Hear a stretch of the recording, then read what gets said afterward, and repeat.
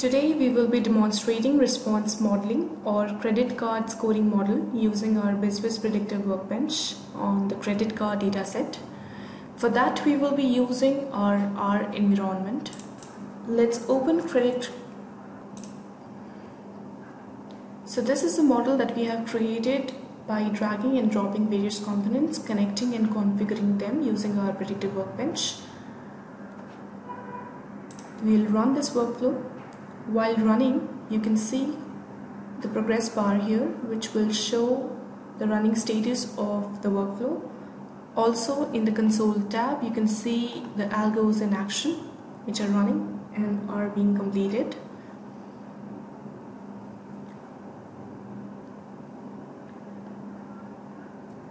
So in this workflow, in this model, we will be predicting who are the good or the bad customers. We have kept two categories as good or bad for credit card risk.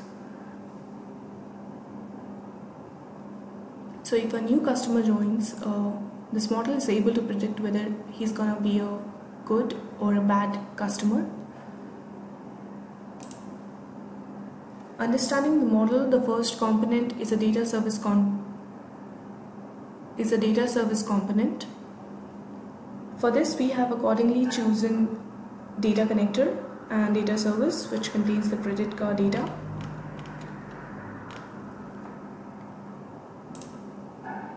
This is the result of this component. So it has 20 variables and one dependent variable which is good or bad. It has historical data of the customers. In the summary, you can check the summary of the model, the component. Next, we have data type definition component. So in the data type definition component, this has been used to convert your string into the factor. We can check this in the summary. As you can see the factor here. Also the result of this component. Next to that, we have custom R script component. So we calculate the information value for independent variables using it. This is the component. So we have written a custom R script for that. We'll like to see the script. So this is the script that we have written. These are primary function details related to that component and a few settings where we have chosen to consider all columns from previous component. Let's define predicted columns, property view definitions, and a few parameters related to it.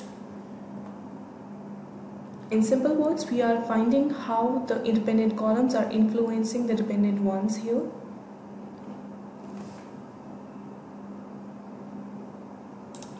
This is the result of this component.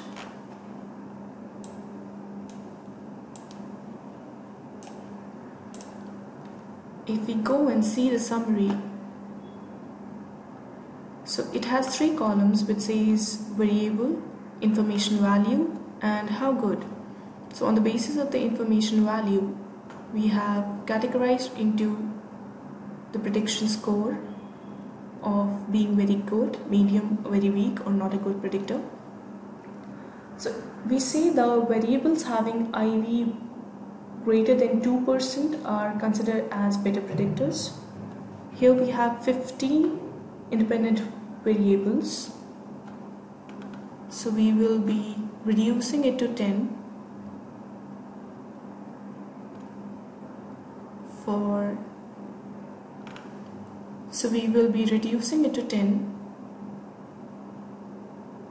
neglecting the not a good predictive values.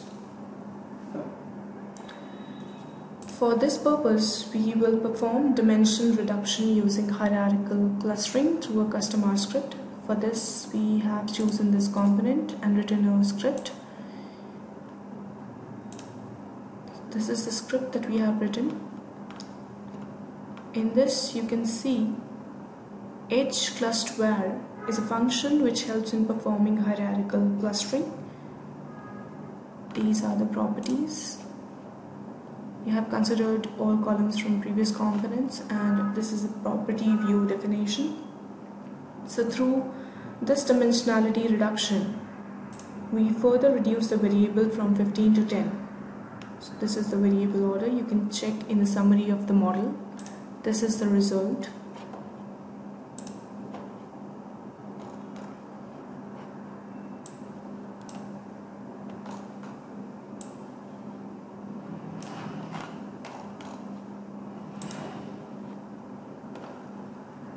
So this is the summary of order of significance for the variables. So we choose the first 1 to 10 in ascending order.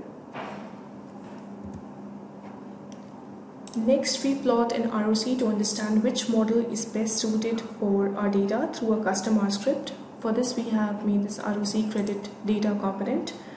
We have written a script to consider all 8 models and their respective ROC, AUC, KS and Gini parameters. We would like to see this. So this is the script that we have written.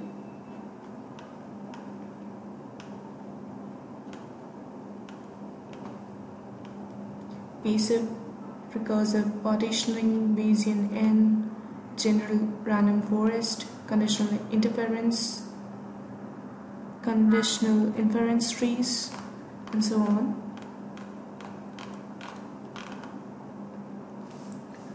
The performance of the model will be used to determine the area under the curve. Also, KS and Gini are calculated. The plotted ROC will be a plot between true positive and false positive value. We can see the summary. Here is a summary with AUC, KS, Gini values. So the AUC, that is area under curve, helps to determine model performance. More the AUC, better the model performance. This is the result for that particular script component. And the summary. The summary contains the model name and the respective AUC, KS and Gini values. Here, by observing, we will find that lasso and neural network have highest AUC. The visualization contains the ROC for all models. So we'll go for the visualization. We'll see a very beautiful ROC chart between the true positive rate and the false positive rate. So as lasso has the highest value, we now score the data using lasso. So we'll go to the next component.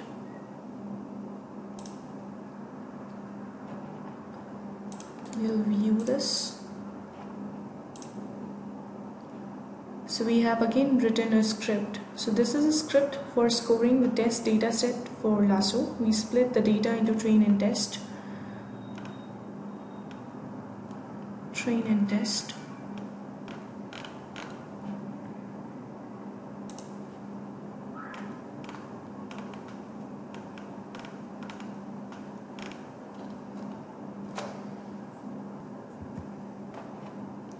We'll see the settings. Here we have considered none. The resultant dataset will contain the scored values for test dataset model using lasso.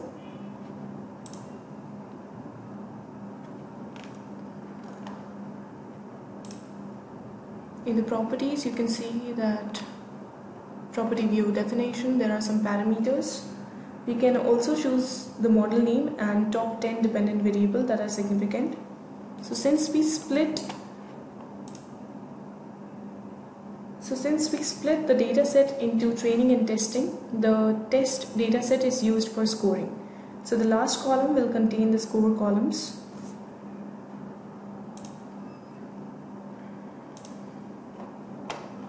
This is the score columns. If the score value is greater than 0.5, then the customer is relatively should be more reliable.